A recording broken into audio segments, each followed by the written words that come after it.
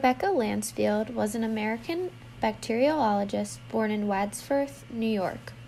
Her father was in the Army and was stationed in the U.S. Army Engineer Corps at the time. Being in an Army family, she lived in many different communities during her 8 years. She graduated from Wellesley College in 1916 with a degree in zoology, and she was eager to begin her graduate training shortly after. However, she was forced to compromise because of the death of her father. Her mother needed help in supporting her other 5 sisters. She was able to save enough money through her earnings as a teacher of math and science at an all-girls school in Vermont to eventually begin graduate school.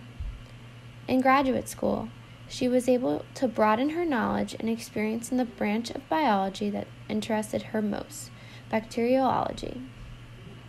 Lancefield obtained her PhD from Columbia University in immunology and bacteriology.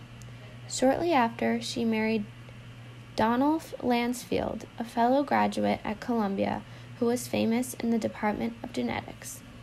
She finally accepted a position as a technical assistant at the Rockefeller Institute for Medical Research.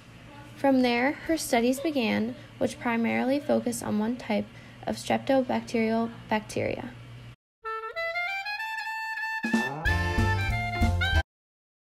So Lancefield was the first woman to be elected president of the American Association of Immunologists. She was the second woman to become president of the Society of American Bacteriologists. She also created the system for classifying dozens of types of bacteria that is still in use for today. She discovered the M protein that prevents human white blood cells from engulfing and destroying streptococci. This explained why repeated strep throats are so common in childhood.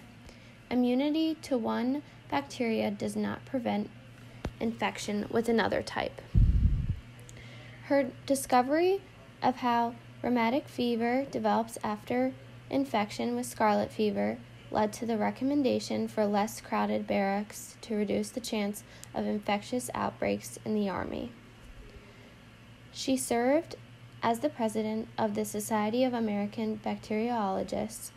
She was elected to the U.S. National Academy of Sciences, and she was recognized by, among other awards and honorary degrees, the American of Heart Association Achievement Award, Medal of the New York Academy of Medicine, and the Helen Hay Whitney Foundation.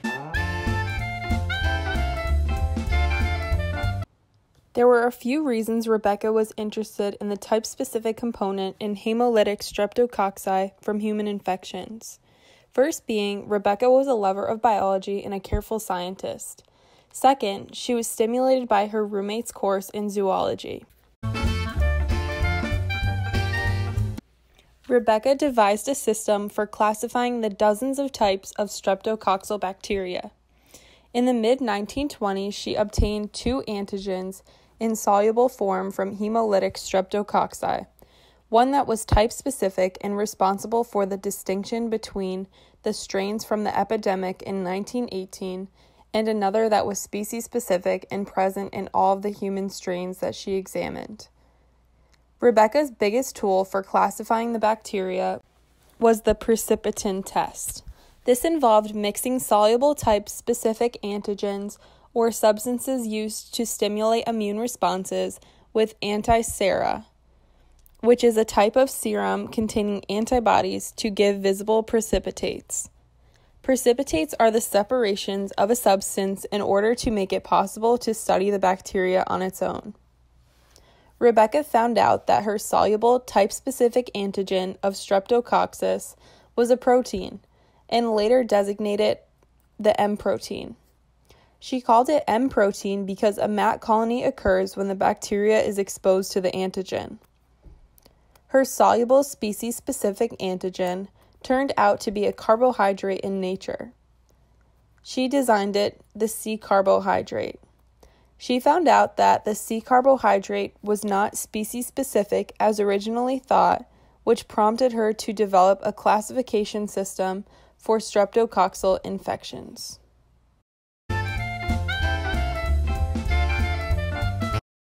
Rebecca Lancefield's legacy still carries on today due to her contributions to the microbiological field. Due to her willingness to answer microbiological questions, her lab at Rockefeller University was given the nickname the Scotland Yard of Streptococcal Mysteries. What made Lancefield so famous that she would still be important today was the classification of B. hemolytic streptococcal bacteria, which can cause severe illness in pregnant women and newborns. In honor of her contributions, the Lancefield International Symposium on Streptococci and Streptococcal Diseases is named after her. The samples collected over her career are now held by Rockefeller University as the Lancefield Collection. Today, the collection has over 6,000 Streptococci strains. Not only did she become famous for her accomplishments, but she also was well known for her hardworking and generous personality. As an honor to Dr. Lancefield's personal character, as well as her team-building skills in the microbiological field, Science Friday published her recipe for eggnog. This was made a tradition of preparing with her lab workers before Thanksgiving every year, served at their Christmas parties annually. This tradition continues today in the same lab to carry on her legacy. Lancefield's biography consists of more than 50 publications over the past 60 years.